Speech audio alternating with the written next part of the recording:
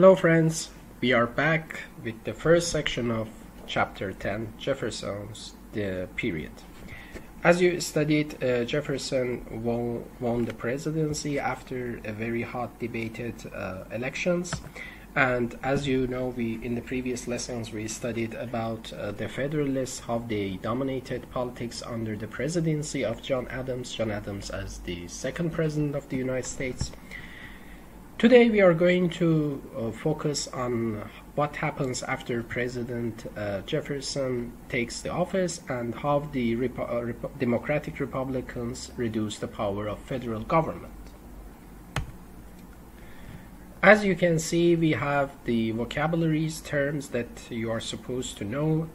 Thomas Jefferson as the third president of the United States, Judiciary Act of 1801, John Marshall, Judicial Review, Radicals are those people that they have extreme political positions, Federalists, and Democratic Republicans.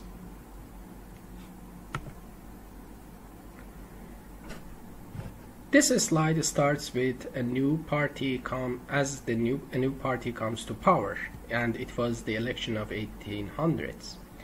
This election was a contest between two parties, as I told you before, with different ideas on how to control the government.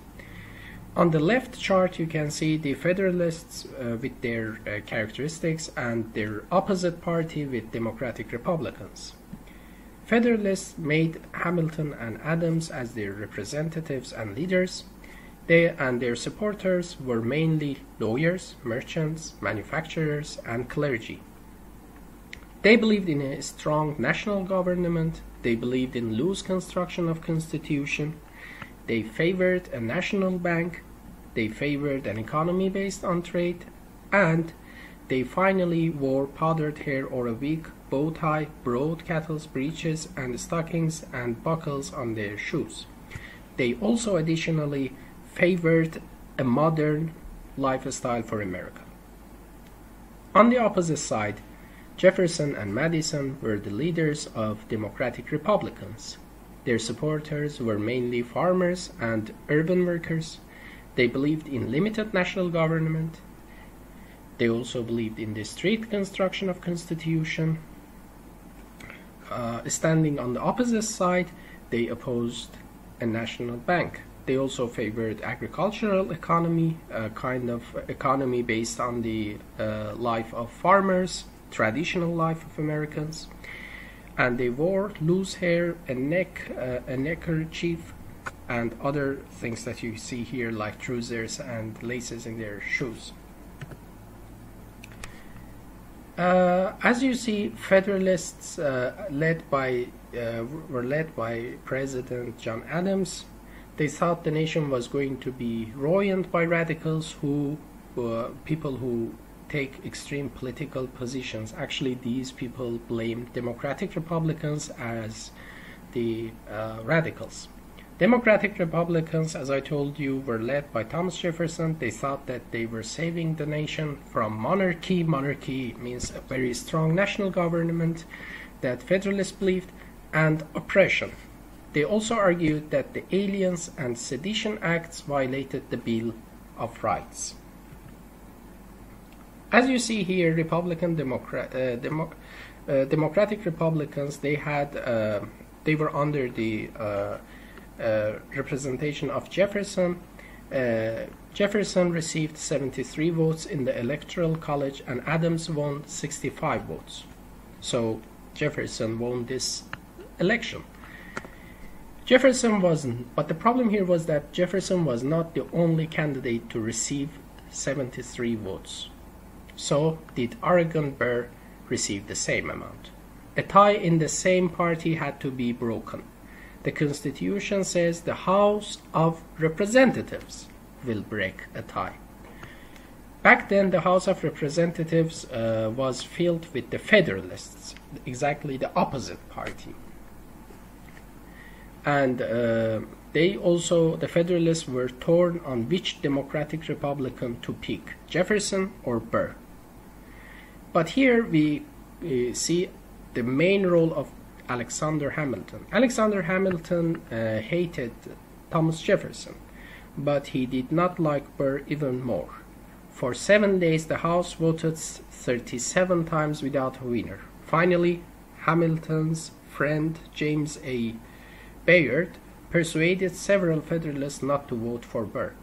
On the 36th ballot, Jefferson received more votes and was elected president. Burr became his vice president. Here you see the pictures of Jefferson and Burr. In this slide, Jefferson, we are going to focus on Jefferson and democracy, his definition of democracy. How did Jefferson's policies differ from those of Federalists? Here we see the Jefferson as the president of the United States, the third president. He urged political enemies to unite as Americans. He wanted both parties to unite and to work for America. He wanted the United States to remain a nation of small independent farmers, a kind of traditional America. He wanted to avoid having too much government, so he wanted to reduce the size of the government. And consequently, he reduced the number of federal employees and size of the military, as well as sought to end Federalists' programs. On the other hand, Congress controlled by Democratic Democratic Republicans let the Aliens and Sedition Acts end. Jefferson released prisoners convicted under these acts. Later Congress ended the unpopular whiskey tax, which was imposed on the farmers in order to stop producing whiskey. He used money from tariffs and land sales to reduce the amount of money owed by the government. Jefferson and democracy. In the time of Jefferson, he had a serious problem with the courts. Back before Jefferson, Adam appointed as many Federalist judges as possible between the election of 1800 and Jefferson's inauguration. Inauguration, if you remember, is the start of the official work. Between these two dates, the judges were appointed, and this was done under the Judiciary Act of 1801. Supreme Court judges are appointed for life. It means that they're going to work up until their death, and therefore Federalists controlled the courts.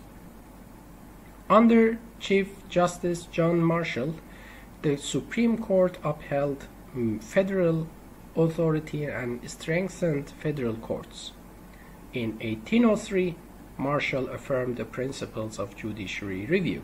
But what is judiciary review? It is the final authority of Supreme Court on the meaning of the Constitution. We are done with the first section of chapter 10. This chapter is a very easy chapter.